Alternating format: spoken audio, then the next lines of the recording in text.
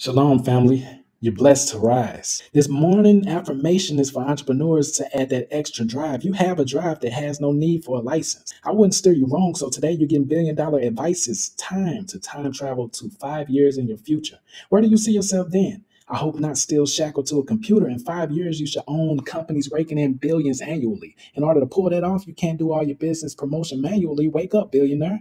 You need strategy to multiply profits. Time traveling to your future, you had too much money to stuff in your pockets. The only way to make that happen is to apply today's given knowledge. You can't claim to be the CEO if you're still doing a janitor's job, so stop it. You're a billionaire today already, so behave like it. You think Dave's psychic, but I'm not. But in your future, you're supposed to get paid like there's no other business to choose from. Believe it. Make it stick in your brain like your head met a glue gun. You're a billionaire. Time traveling to bring your success from 5 years ahead all the way back to the now.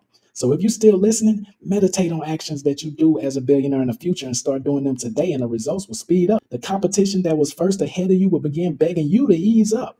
You can't ease up, though. You're the billionaire. You were born to dominate. So billionaire, do what I do. Copy me as I scale like I'm a snake. Shalom.